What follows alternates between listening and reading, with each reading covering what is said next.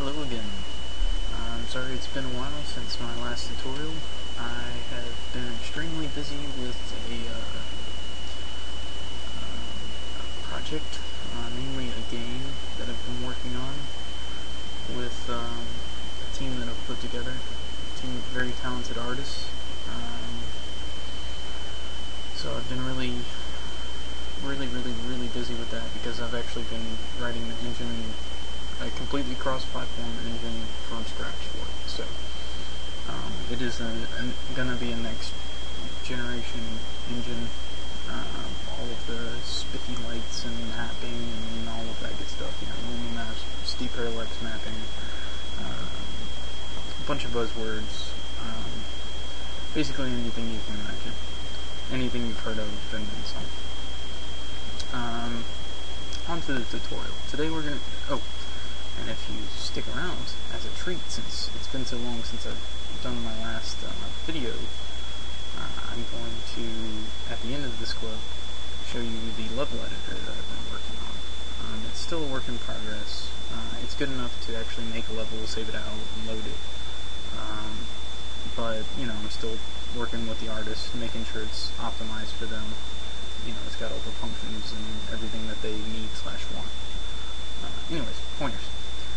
We're going to kind of get into find out exactly what a pointer is and exactly how you can work with them this time. So, real quick, I created a class called people. It has a protected variable integer called age, and then it has two functions, one to get the age and one to set the age. Notice it doesn't have a default constructor because it doesn't have a constructor because C++ will actually make a default constructor which does nothing, which is all we need this one to do. It is nothing. We don't need to initialize the age. I guess we could initialize the age to 0 if we wanted to, but it's not important. So I wanted to show you what it's like to deal with a pointer to a class that you've made, as well as a built-in class like integer. Now your class most likely isn't going to have all of the overload, won't have all of the operators overloaded. We'll get into operators and overloading them probably in the next section, actually. But until you do have all of them put in, it's not going to act exactly the same as the built-in functions. So, we create a pointer to the class people, call it ppeople, and then we create two just normal objects to our class called me and you. We set our pointer equal to a new instance of people. Now these parentheses are it's going to actually call, whenever you call this, whenever you do this, whenever you do it for a single, if you're not doing a dynamic array, you put the parentheses, and what this is it's calling the constructor. So if your constructor took in parameters, you could, set the initial age of the person or whatever here. But we don't, so we're not. So we go ahead and set the age. Notice the fact that we're using what I call the pointer operator. It's the dash and the greater than sign. And if you notice, whenever you're accessing the methods from one of the normal objects, non-pointer objects, you use the period.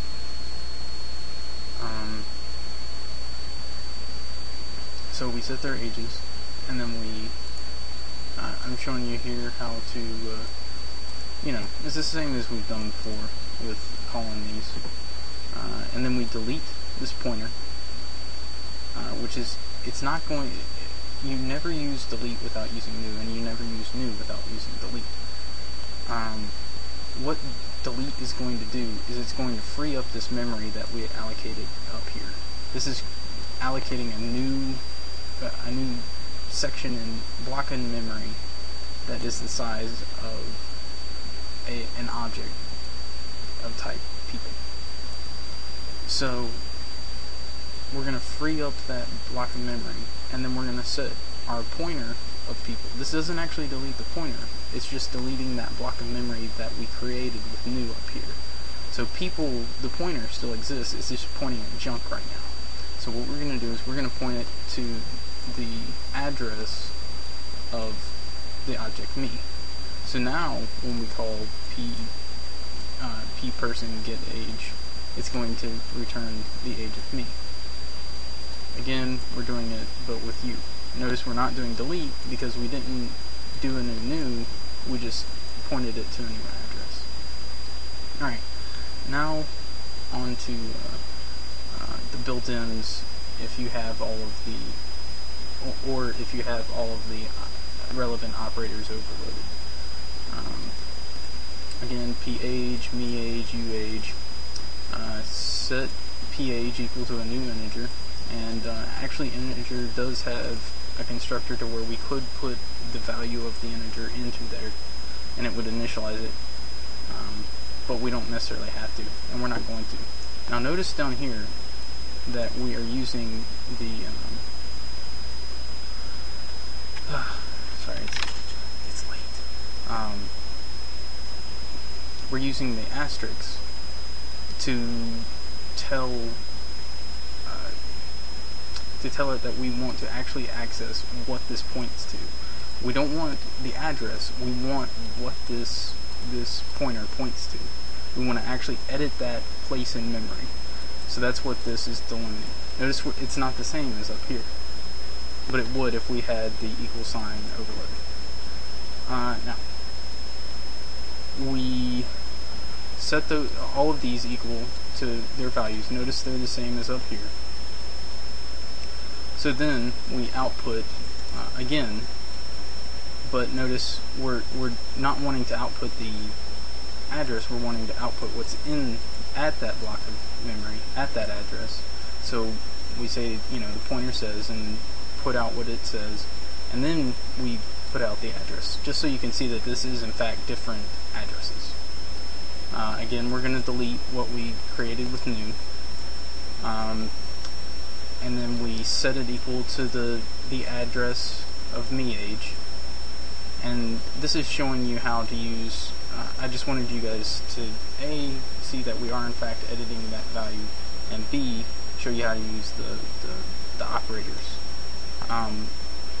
We're going to go ahead and let it know in these parentheses, that tells it first of all, I want what's in that block of memory to be incremented. So you got to make sure you have those parentheses if you're trying to increment the data instead of the address, because you can increment the address. That'll take it to the next block of memory of whatever, it'll move it over to the next block of memory by an amount equal to the size of integer. So let's say that integer is 32 bits. Then it'll move the address of this pointer to over to the next 32 bits. And then if you did it again, it would move it to the next 32 bits, and on and on. So that's one little trick that you can do with pointers.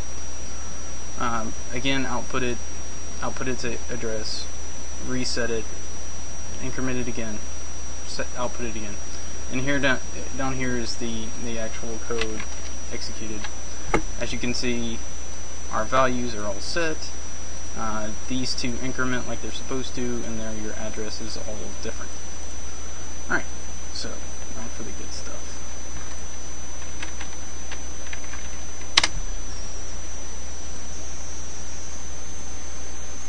So we can load a level.